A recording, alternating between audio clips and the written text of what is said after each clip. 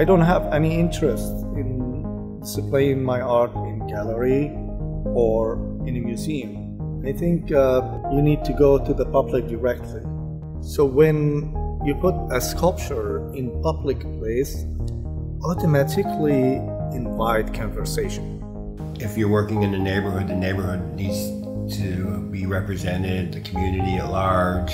All of those things factor into what the actual piece of art is going to be about. I had to keep in mind that my public is going to be not probably accustomed to the artwork that you see in the gallery. I wanted to make it friendly and appeal to kids. With all the change coming to Austin, this project really has an incredible opportunity to tell a larger story about these hyper-local and local experiences that Austinites are having, and seeing the value that even the smallest park or neighborhood was having on them raising their children, on their life, on their experience as a homeowner. One of the goals of the art piece is to kind of have a high level of engagement with the community. So instead of just having a public art piece stand in sort of defiance of an event that happened, one thing that I wanted to do was have something that would become more of a landmark for an event.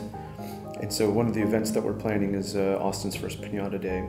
It's an original piece of art commissioned by the City of Austin for art in public places. It's called a mission because it's the idea that an open piece of space is all of a sudden consumed and omitted by these large abstract white spheres. So one of the things that I really like about a mission is that it changes the way people interact with their common space. People always, run around this park, they experience this park on a daily basis. And with the introduction of these white spheres, they're all of a sudden more involved in what this space is. They're realizing, what are these white spheres, and they're walking around in it in a different way than they had before. It's changed up the way they perceive the park. First saw this place driving through 360. I kind of catched a glimpse of it. I saw the limestone beds and I saw the creek.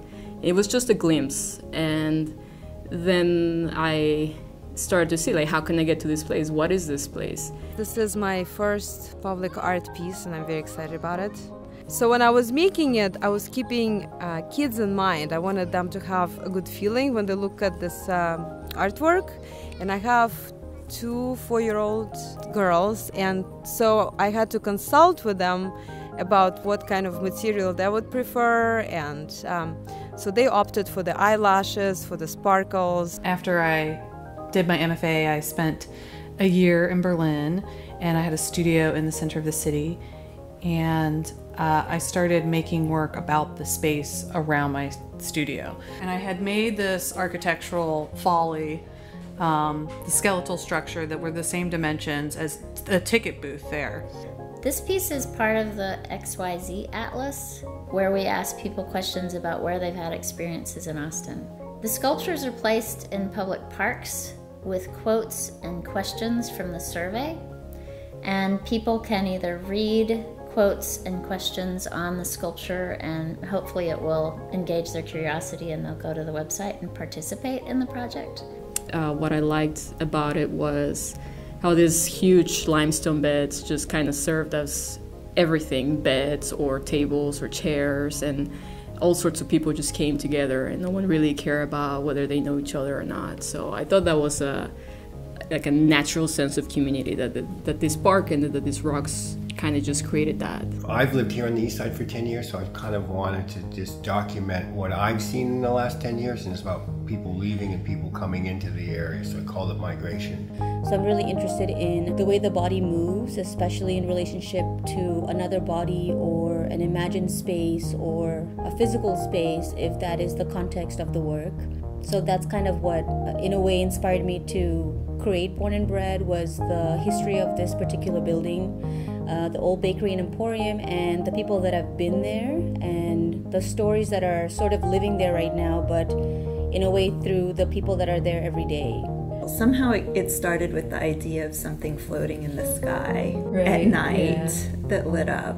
I think we were both attracted to the idea of an illuminated canopy, and during the summer, warmer months, looking up and being outside, and kind of the cool, almost childhood experience that you get from looking upward and just experiencing something really beautiful above you, and changing. Yeah, so then we came up with this idea of fiber optic cables that are formed into this shape in the sky. When I researched the site for Convict Hill and found out that it was the original quarry site for all of the limestone that's used in the Capitol building, I got really interested in that. They made a secondary railroad line directly from the Capitol to the quarry site, but they used mostly felon labor.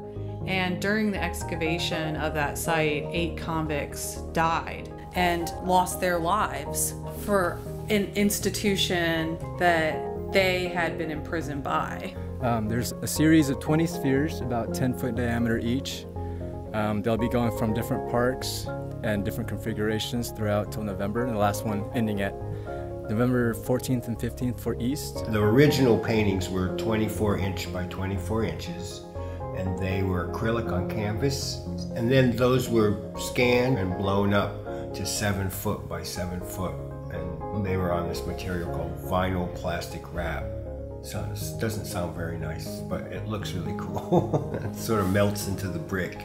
With this piece, I do want people to touch it, and if they want to sit on it or experience it, I definitely want that. And I went back 2 days later to photograph my own work, and I noticed that it was full of footsteps. Every single layer was full of footsteps. So I think that it's working. You know, whatever I wanted to convey with that, it was there.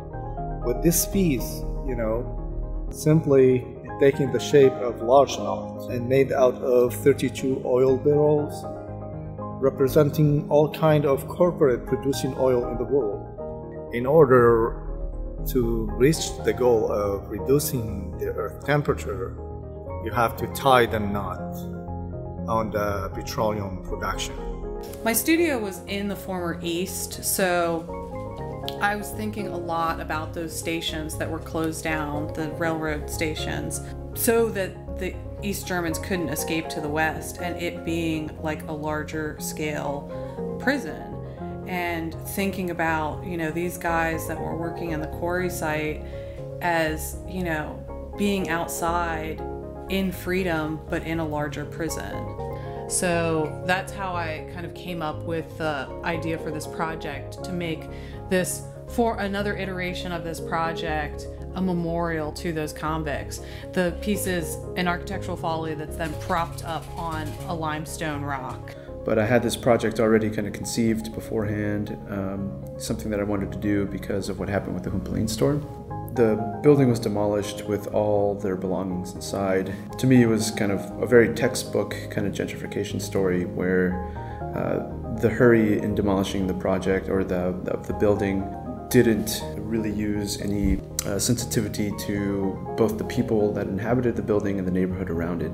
Who actually worked in the building, and some concerned neighbors came, which actually worked out really good. They were a little hesitant, with good reason. And they made some suggestions which I took, and I think they were real appreciative that I took the time to listen to them. Melissa put a lot of time on the color sequence, and we worked with the interactivity aspects also, so the sculpture is alive.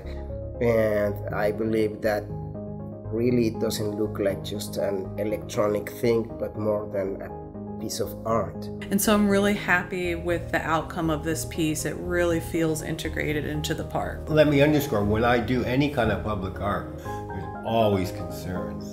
There's always people in the neighborhood who need to be addressed, and I welcome it because they have some good ideas, and sometimes I go down rabbit holes that I wouldn't have. And I find myself painting things that I would never think to paint. It was just really wonderful. I got a really wonderful turnout, and people were really generous and willing to share, their history, stories of Austin, their passion, their hobbies, and so I kind of wanted to highlight a lot of that. My artwork started as a way to change myself, and then became records of my life as it changed, and now are a way to engage people about change or their ideas about time and place and community.